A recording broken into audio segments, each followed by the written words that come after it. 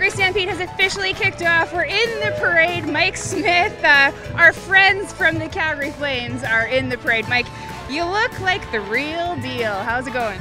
I always say look good, feel good, play good. So I wanted to bring that on into the Stampede this year, and it's my first time here, and I'm in the parade. Pretty special moment for me, and the people here are just unbelievable. It's awesome. Well, we got Johnny Gaudreau on a horse again. I think last year was your first year, right? Yeah, last year was my first year. I had a blast, and my dad's been asking me for like 3 weeks to come out, and I got him on the horse this year, so he's pumped. He's having a great time. What's your favorite part about this? This is like the best way to kick off the entire Stampede, but also like the entire community, it feels like, is out here. Yeah, I mean, the support we have here in Calgary is unbelievable.